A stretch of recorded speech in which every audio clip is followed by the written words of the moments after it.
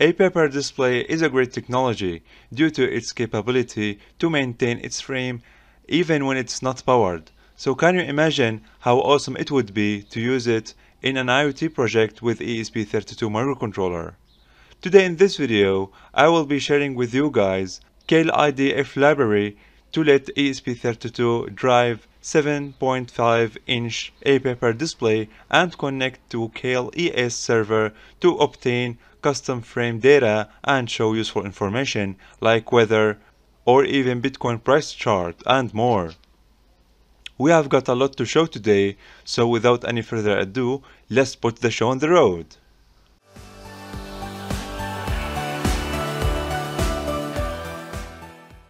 Turn your dream project into reality with PCBWay.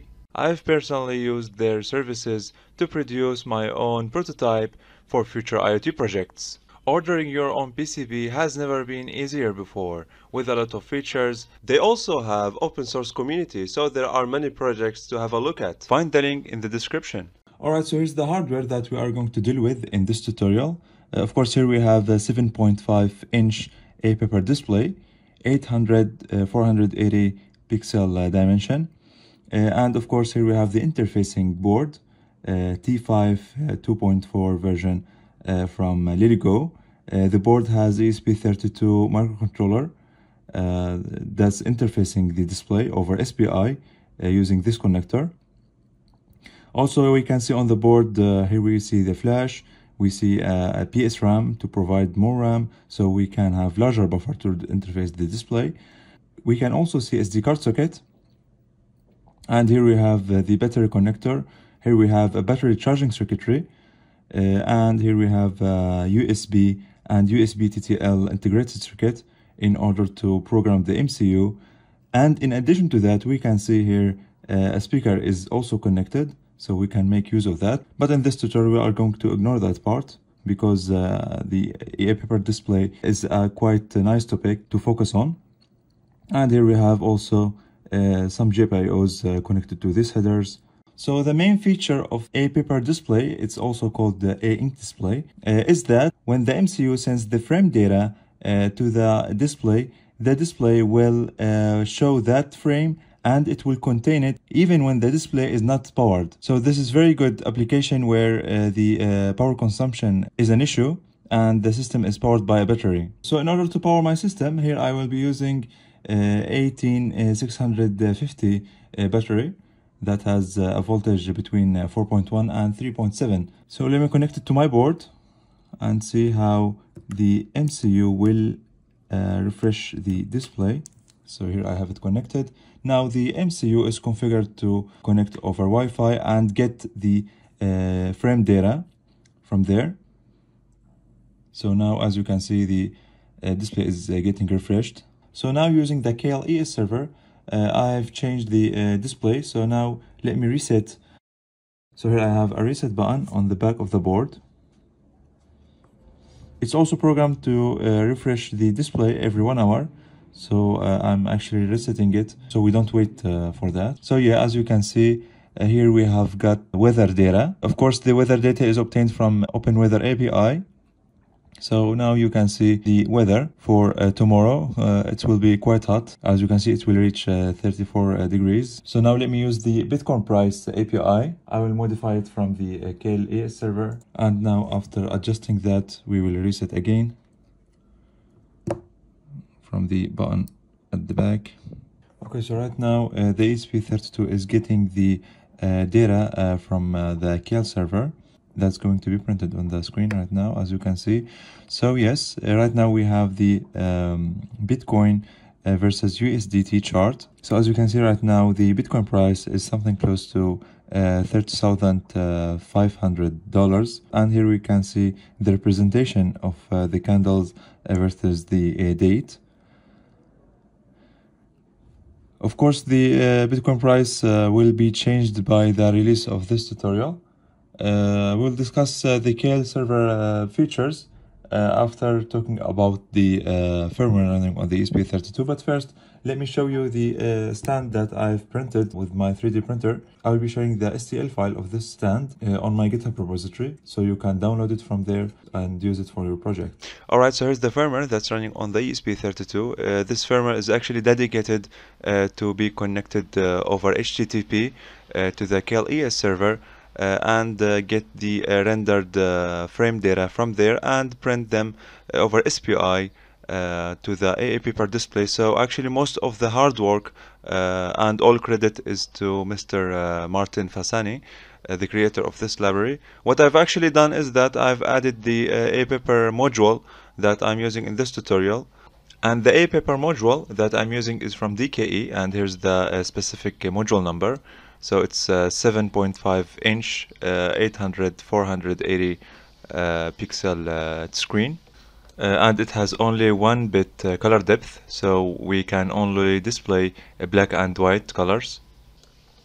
So here's the header file and the source file. So the library is written in C++ programming language. So let's talk in general.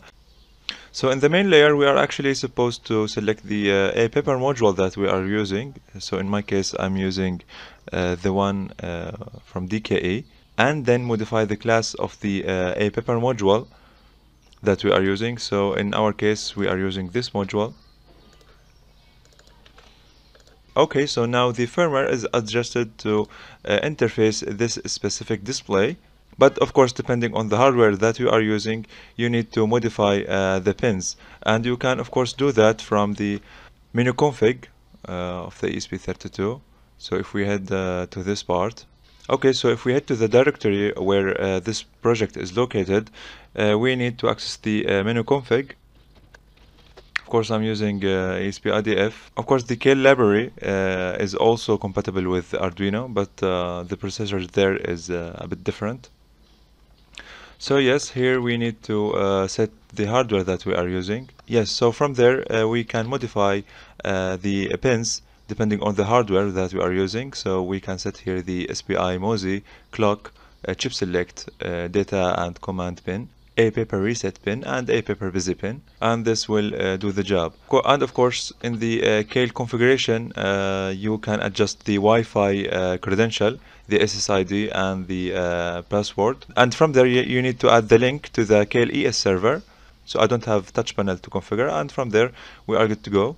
Okay, so now let's get back to the main, which is actually responsible for handling all the data exchange between the Cale ES server over HTTP, and of course the ESP32 that we have. So in this layer, as we can see, all the HTTP related events are handled, and here we can see in the received HTTP data event, the received data is nothing but a bitmap, and it's actually stored in the related structure. And after that, this layer will talk with the layer that's related to the epaper display that we have added, which is actually responsible for dealing with the SPI layer and transferring all the data and the commands to the epaper module that we have. So if we have a quick look at the supported commands in this layer, here we see the SPI initialization, fill screen, wake up. Here we can see a sequence of data and commands are sent to the epaper display. Here we see the display update, which is going to send the frame data directly to the display using the Adafruit library, as we said. And so in the wait busy, the firmware is going to check the busy pin of the display, and according to that, the next command will be executed. And this is the display sleep in order to lower the power consumption of the display. Here we see the window update. Here we see the sleep command, wait, busy, frame rotation, and draw pixel in more details. So after talking about this part, now let's jump into Cale ES server and see how things are done there, so we can control our display remotely. Alright, so here's the Cale ES server that my ESP32 is connected to. So after creating an account on this server, you will have this interface. So the most important segments in this interface is the content and the screen. So we are going to create content, and then we can display them on the screen. So here I have image gallery, crypto chart, and the open weather. We have actually seen all of them at the beginning of the tutorial. Of course, in order to be able to the open weather API, you need to create first your API key, and then you can use it here. For the sake of demonstration, let's go with this image gallery. Let me delete this one that I'm using right now, and now I will upload one of the images. I'll upload this one, and then save content, and then I have it. So I have maximum of 10 megabytes of pictures in order to load. So the pictures will be refreshed every 1 hour. So every 1 hour the display will show different picture if you go with this content. So let's now go to the screen. And now here I've configured my screen to have 2 segments. Let me show you in the screen content. So now I'm using 2 contents actually that I've configured over here. I have the picture test, which is the image gallery, and the open weather API. So here I will show the weather in Istanbul, and the row is set to 9, the maximum value over here. So the open weather API will have 9 rows in order to print the weather data. So having both the picture and the open weather API, let's render the display. So this is the frame that's going to appear on the screen. And here's how the frame appears on the epaper display.